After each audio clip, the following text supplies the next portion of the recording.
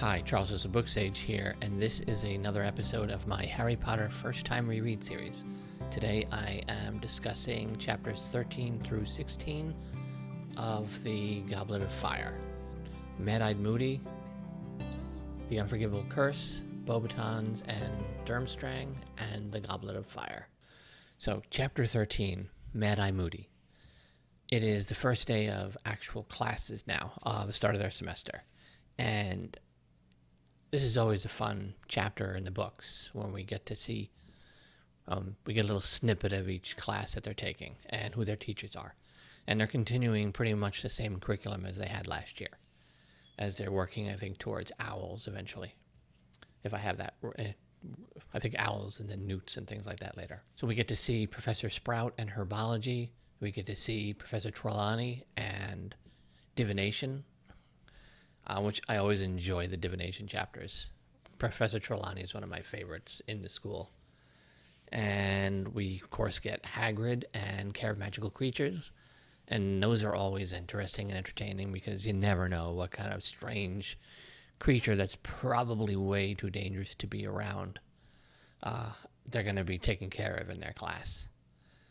And then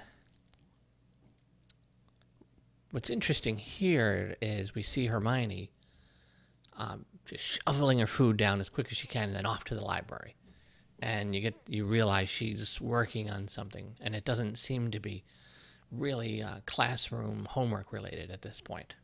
So she's diving herself into a project, which if you were paying attention the chapters leading up to this and how outraged she is at the treatment of the house elves, it's not too hard to figure out she's looking into that whole situation.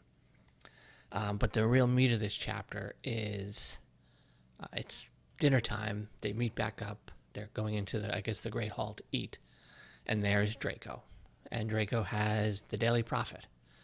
And there's a story in there about Ron's father, where he's gotten in some sort of trouble with helping out Eye Moody, and cops got involved and things. But we see yet again, Draco Malfoy really going after Ron Weasley.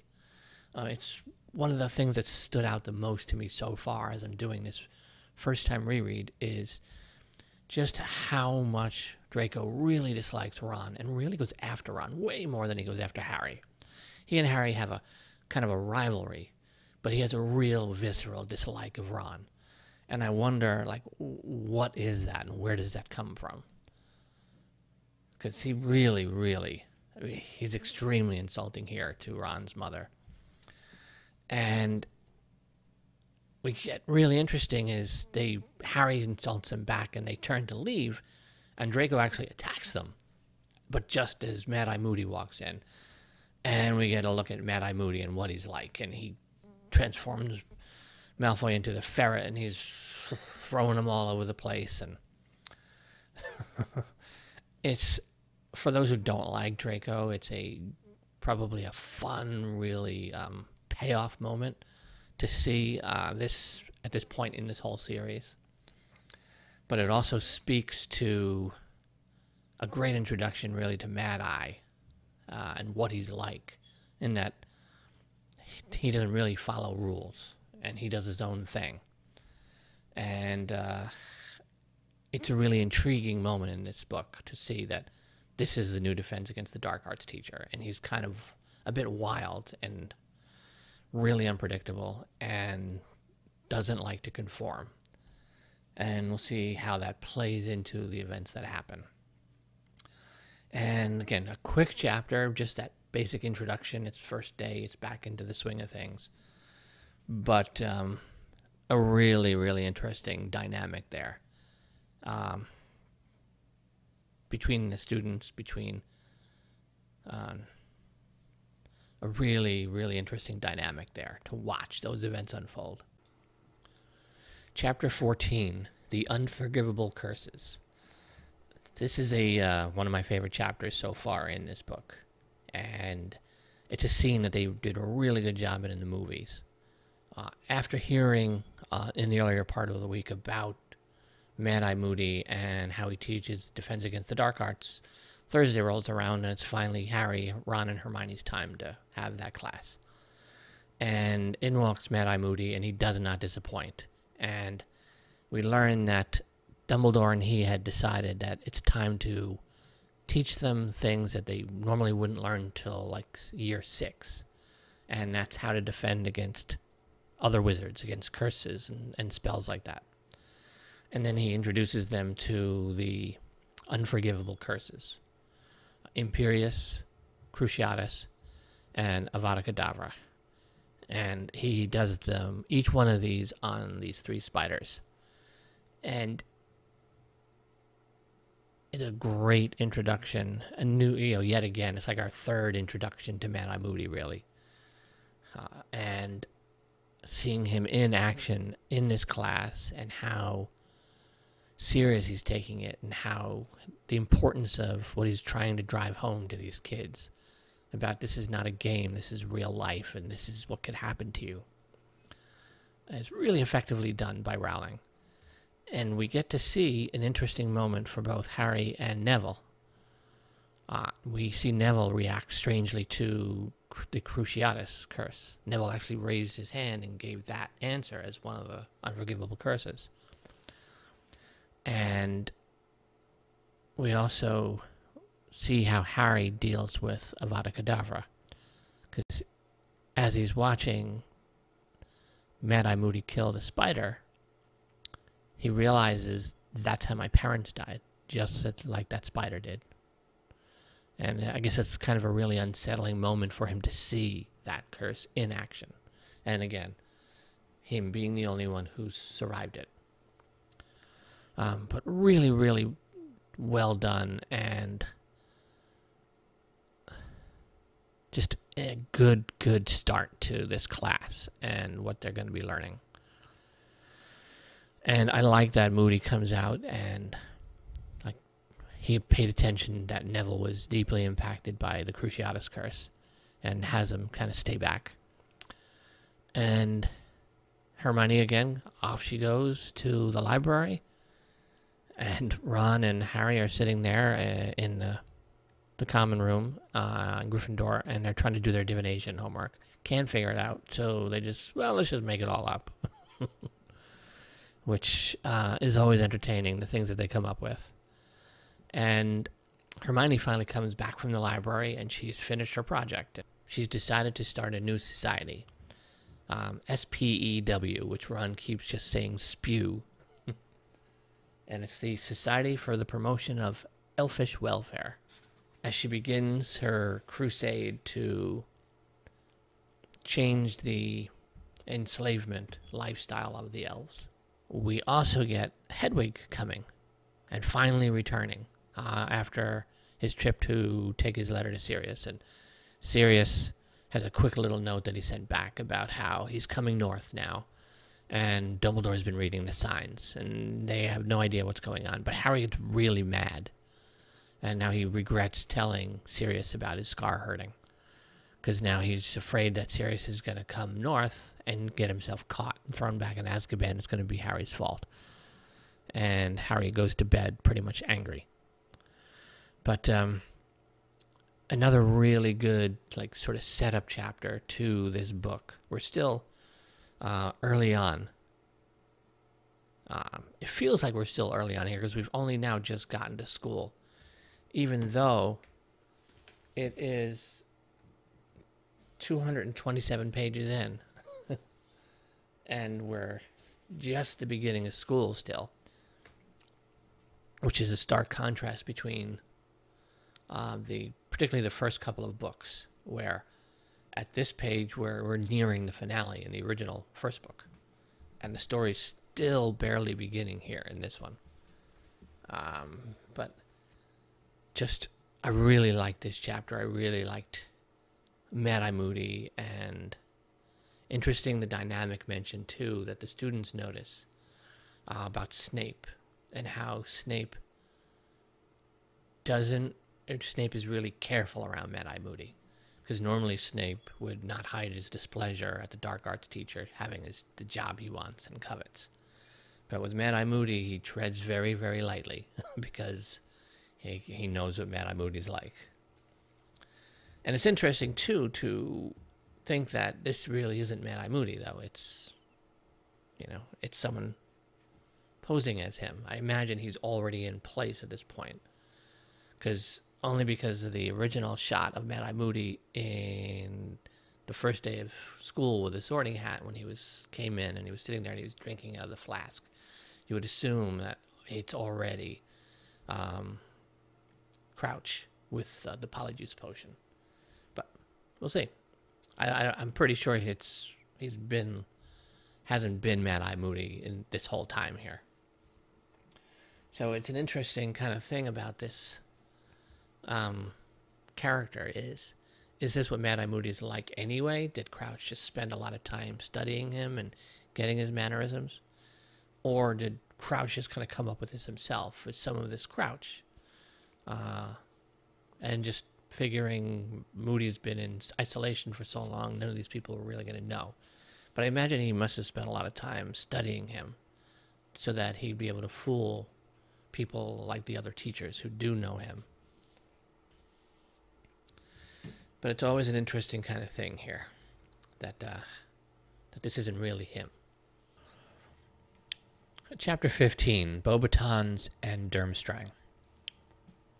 So, one of the things that Harry and the others are learning as fourth-year students is the workload that they get, the amount of schoolwork they get. It takes a big step up. The Owls are still not until the end of the fifth year, but they're already now beginning to prepare them for those tests. And their workload is just ballooning, mushrooming up. And which, of course, doesn't bother Hermione. That's right up her alley. But it can put, I guess, strain on the students who, maybe they weren't expecting this. I don't know.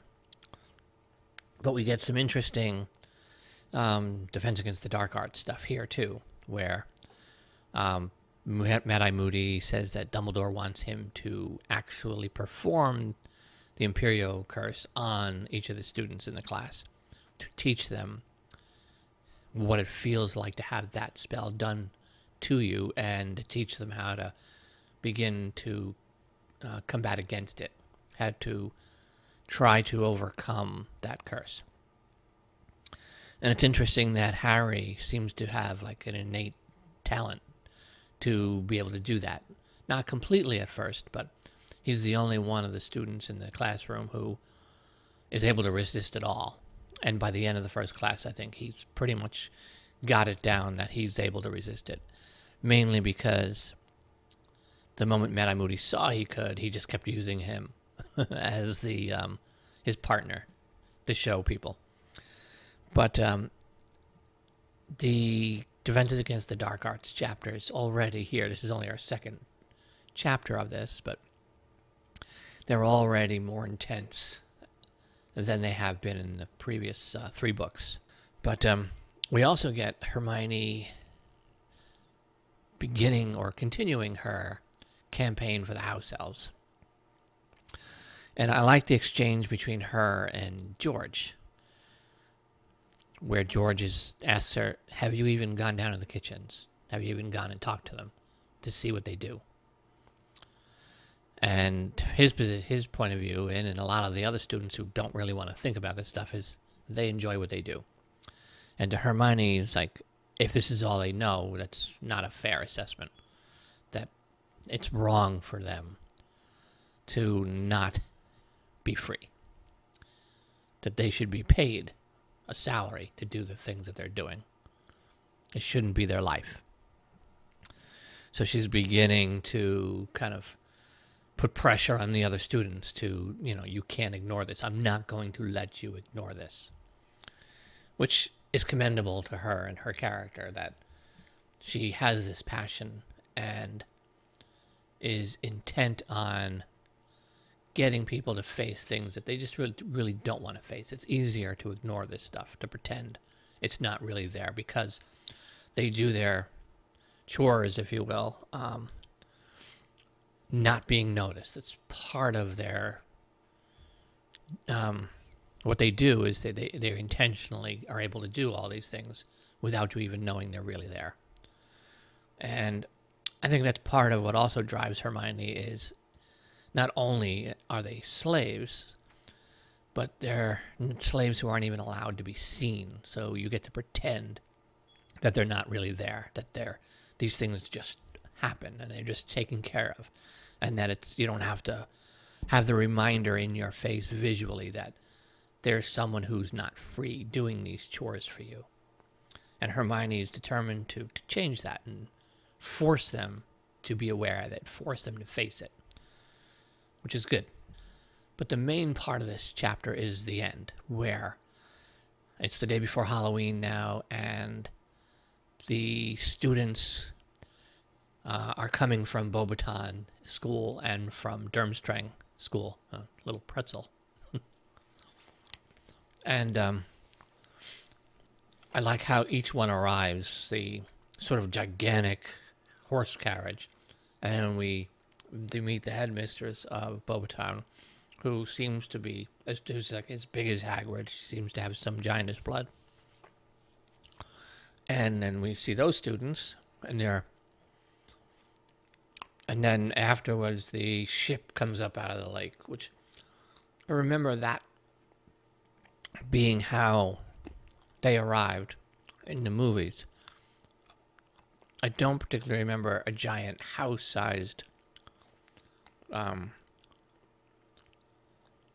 horse-drawn carriage coming down and like kind of bouncing on the ground.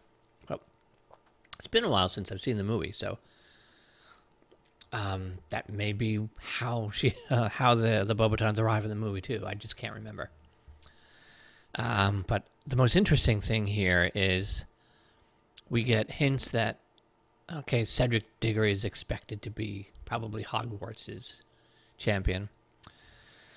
And we see Victor Crumb is part of the Durmstrang students. And you know, obviously, he's going to end up being the Durmstrang's champion to participate. And that's how this chapter ends. And it's interesting to see, this is an interesting moment because we got to see some of, I guess, students from the other schools at the Quidditch World Cup. But this is the first time we're getting to see them also as fellow students rather than just people at a sporting event. So it's interesting, though, to see how this is. I'm really looking forward to this because, again, it's been quite a while since I read this book, and I only read it that once. And I remember really, really enjoying reading the tournament itself and all the challenges and the events. But I'm curious to see how it's going to play now. Especially because I've seen the movie a bunch of times, and one of the things that I've been discovering with this reread is that a lot of my memories of the story are really movie versions of events and not the book version. So it's nice to like sort of rediscover parts of this story by rereading it for this first time ever reread. It's fun. It's almost like rediscovering the story in a way, because it's pushing aside the movie versions that I remember and rediscovering the book versions. That's pretty much it for that chapter. It's very straightforward, to the point. Chapter 16, Goblet of Fire. So now that the students from the two schools have arrived, in they come in to the Great Hall, and there's a big feast in their honor to welcome them. And the Beauxbatons go and sit with the Ravenclaws. The Durmstrangs go and sit with the Slytherins. And there's a big feast, and we get to see Ron sees Fleur Delacour, who's very like Vila-like, and he's just completely just awestruck and dumbstruck whenever she comes over and takes the like bouillabaisse soup or broth or whatever it is. But we learn then finally that there's a goblet of fire, a literal goblet of fire, where if you want to enter the tournament, you write your name and your school down and you put it in the goblet. And there's a 24-hour period where you can put your name in, and then it'll choose from the names in the cup. And off they go to bed. Pretty straightforward, pretty simple. And then the next morning, everyone's up early. You have Fred and George and their friend Lee have figured out they've got an aging potion that will age them enough to be the required age. So they've taken that and they step across the line, and for a moment it looks like they're going to be successful, and then they're shot back and then sprout these big white beards. And then there's Dumbledore, like, chuckling behind them. And I always get a kick out of how much Dumbledore really enjoys Fred and George. He really seems to enjoy their antics and how much fun they have. And it's always a nice little touch that you see throughout some of the books. And rather than just being, angry about it. And Fred and George and Lee all think it's hysterical that they've all got these white beards now and have to go off to, I guess, Madame Pomfrey's to get them unaged. But it's just a fun little scene. But after that, we finally get our Ron, Hermione, and Harry going to visit Hagrid in his cottage. And those scenes are always some of my favorites, too. Where it's kind of their little escape, where they all get to sit and relax and talk. And they're always really comforting scenes in the books, for the most part. And Hagrid, of course, something's weird with him. He's wearing his sort of suit, and he's slicked his hair and trying to make it look good, and he's got a weird tie on. But one of the interesting parts about this scene at Hagrid's is Hermione trying to convince Hagrid to become a member of her SPEW to liberate the house elves. And Hagrid's yet another one who says this is their life, this is what they enjoy. You might have a few of them who would want freedom, but most of them don't want to change their lives, which is just something Hermione just can't accept. But it's an interesting the way Rowling's presenting this, as if they find Hermione strange that she would want people to be free. But it's getting close to the feast again, Halloween. There's going to be another feast, and off they go, and we realize that Hagrid, he's all dressed up the way he is because he's smitten by Madame Maxine. But it's up to the Great Hall, and the feast is finally over, and it's time for the Triwizard champions to be chosen by the Goblet itself. So the Goblet spits out a name, and Dumbledore catches it, and obviously Victor Crumb. The next name, Fleur Delacour, she's going to be the Beauxbatons champion. And Ron and Harry and Hermione are hoping that Angela Johnson, who is a member of Gryffindor and I think on their Quidditch team, is going to be chosen for Hogwarts, but it ends up being Cedric Diggory from Hufflepuff. And then, as Dumbledore is speaking and about to wrap the whole thing up so the tournament can start, the cup spits out another name, and it's Harry Potter. And that's how the chapter ends. And I remember when I read this the first time, I thought it was done really well, and it makes sense. It wasn't, can't remember if it was a surprise to me that his name would come out. I think once Cedric was chosen, I didn't expect Harry to be in the tournament itself, though I expected he would somehow become involved in something to do with it. So I think it was a bit more of a surprise because it was a fourth name rather than just him instead of Cedric. It's hard to remember because, again, it's been such a while. But I like this chapter. I like these set of chapters. You know, we get to see these other students from these other schools. The tournament itself, Fred and George stuff, is always... there's never enough Fred and George in these books for me, personally. But I know it's Harry's story and not theirs. But a good set of chapters getting us all the way up to this big reveal, this big surprise, like shocker moment of somehow Harry Potter's name has gotten into that cup and he's been chosen as the 4th champion, which should be impossible. And now all the setup's done. And from here on, we get into the meat of the story. The actual tournament itself and everything that's going to happen. But overall, this is the hardcover I'm reading, so it's 271 pages to get to this point. And still not halfway through. Getting closer to the halfway point, but I really, really am impressed by this whole opening of this book, from the first moment to this moment here where Harry Potter's name pops out of the cup.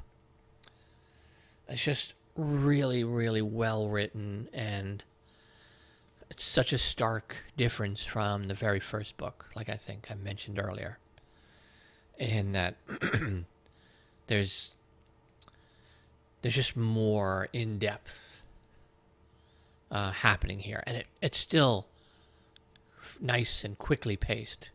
You would think that a book that's, probably like 700 plus pages would move slower than a 200 or like a 300-page book, but it doesn't. These 271 pages have just flown by. And I think that's one of the strengths of this series, is that at least through book 4, it still moves at a nice, quick pace. I'm really curious when I do get to the next book, because that's the one that I just remember there being that one section where it just felt like it was a little too monotonous and went on too long. So I'm really curious about how that's going to read to me when I do get to it. But so far, I mean, these 271 pages, even though I'm taking my time, they've just, story-wise, reading-wise, have just flown by. You know, you don't even realize that it's that many pages just to get to this moment. And I'm really, really looking forward now to the actual tournament. And how it's going to read this time around. Because, again, I'm so used to just the movie version. But yeah, not a lot of... This is mostly just kind of getting you up to this moment of... So we can start the tournament. I'm curious to see if any of the things that are in here are going to play a role. Are these weird magical creatures that they're studying with Hagrid, are they going to play a role in this particular story? I can't remember if it's just in there for comical relief or if they actually are pertinent to this, what happens in this book. So that's, I guess, one of the beauties of having only read it once many years ago. There are little things like that. Some of these things, that foreshadowing, I notice, and other parts of the foreshadowing I don't notice yet, because this is only my second time reading them. And again, my memory is more distorted by the movies rather than the books. So, but fun stuff. So next week, it is going to be chapters 17, 18, 19, and 20. The Four Champions, the Weighing of the Wands, the Hungarian Horntail, and the First Task. So, and I'm really looking forward to getting into this tournament. And it's interesting to think that there's still so much of this story in this book still to come. The tournament itself, I think, covers quite a few chapters.